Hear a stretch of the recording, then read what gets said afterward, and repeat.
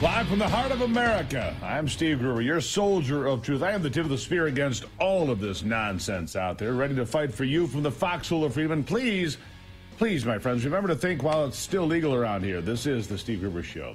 Here are three big things you need to know right now. Number one, what is your favorite Halloween candy and how sweet are the Detroit Lions right now? Yes, we have to have some conversations that are not so damn serious sometimes. Number two, are you willing to give up passwords and go with facial recognition, better known as passkeys? Give that some thought. I'll be getting back to that. And number three, weakness, specifically American weakness, has led to a pair of major wars. And those wars lead back to Joe Biden and his incompetence and the incompetence of the people that are around him.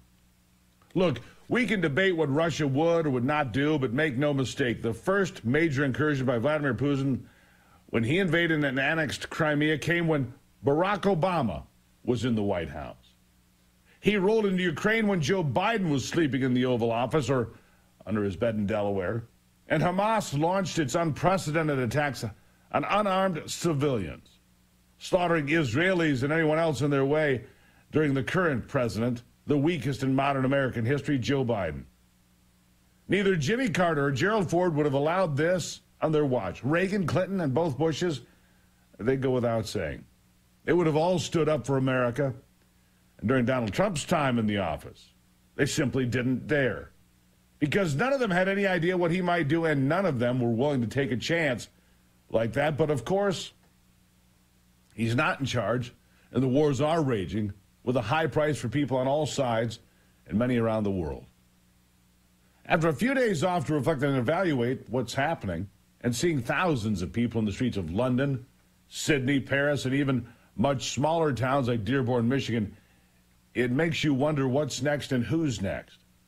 The FBI has issued direct warnings now that terrorists, many of whom, whether they admit the truth or not, walked into this country illegally because Joe Biden and the Democrats opened the border to the tune of somewhere between 7 and 15 million people, and that swarm of unknowns came in only about 32 months. A ridiculously short time with great consequence. FBI Director Christopher Wray issued that warning while speaking over the weekend, and he was talking about people here in America, not those in far-off countries, the people right here, because suddenly the lies that Trump supporters and imaginary white supremacists are the biggest threat to America are being pushed out by the truth. And the truth is radical Islam is still a very big threat to America, maybe the biggest as we start the day. Listen to this. In this heightened environment, there's no question we're seeing an increase in reported threats, and we've got to be on the lookout, especially for lone actors who may take inspiration from recent events to commit violence of their own.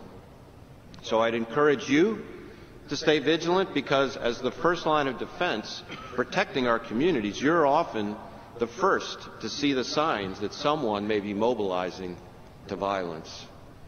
I'd also ask you to continue sharing any intelligence or observations you may have, and on our end, we're committed to doing the same so that together we can safeguard our communities.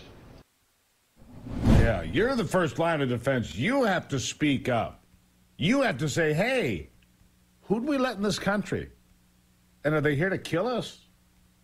The question of how did this happen is persistent, with plenty of people questioning who dropped the ball. It's a fair question. We talk about the attacks in Israel. I mean, between the United States, our European allies, and Israel itself, of course, we have about the best intelligence in the world, but somehow the low-tech assault using hang gliders, pickup trucks, and inflatable boats went undetected in its planning and its execution for possibly 2 years or more. For 2 years or more, and yet nobody can accept responsibility. We live in a world where those in charge are always standing around pointing fingers and trying to fix blame somewhere, anywhere, and act like little kids who got caught with a box full of crayons coloring the wall. Yeah, is there anyone left in government that can admit that they blew it? I mean, Joe Biden has no idea whether he's right or wrong or even awake, but the rest of them do. Where are the adults I heard so much about when Joe Biden was coming into the office? Listen. I want to play you some remarks that you made just 8 days before the attack and get your reaction on the other side. The Middle East region is quieter today than it has been in 2 decades. Now, challenges remain. Iran's nuclear weapons program, the tensions between Israelis and Palestinians. But the amount of time that I have to spend on crisis and conflict in the Middle East today compared to any of my predecessors going back to 9/11 is significantly reduced. Jake, why was your assessment there so far off the mark? Well, first, Kristen, I made those comments in the context of developments in the wider Middle East region over the last few years after 2 decades that involved a civil war in Yemen and a massive humanitarian catastrophe, a civil war in Syria and a massive refugee crisis, an invasion and insurgency in Iraq, a NATO military operation in Libya, Iranian-backed attacks on both Saudi and the UAE, as well as many other steps, including the rise of a terrorist caliphate that actually occupied a huge amount of territory. The sentence before what you just played, I said, in fact, that this was for now and that it could all change. Well, the sentence you should have heard from somebody else after you made those comments and Israel was attacked and bloodied and people were murdered is, "You're fired." That's the sentence you should have heard, punk. It's a joke. The whole administration's a joke, and as we have all known from the moment we first heard of the hideous and grotesque attacks on a music festival where hundreds of unarmed civilians were slaughtered, to the killing of children and the elderly inside their homes, we're teetering on the brink of a much wider regional war where the casualties will mount much quicker and the hair trigger of the world could be put to the biggest test of our lifetimes. Iran says it will not stand on the sidelines, and the usual warmongers are thrilled with the idea, whether they say so or not, but some just say so, like Lindsey Graham, ready to push America into a regional war with Iran. He's all for it, of course. Listen. Iran, if you escalate this war, we're coming for you. Are you effectively poised to declare war on Iran? That's very strong language. I am poised to use military force to destroy the source of funding for Hamas and Hezbollah. The idea that Iran read about this operation in the paper or on television is laughable. 93% of Hezbollah and Hamas's money comes from Iran. They're the source of the problem. They're the great evil. So if Hezbollah escalates against Israel, it will be because Iran told them to. Then Iran, you're in the crosshairs of the United States and Israel. And honestly, if Iran breaches that front and enters the war in a more open fashion, what choice would we have?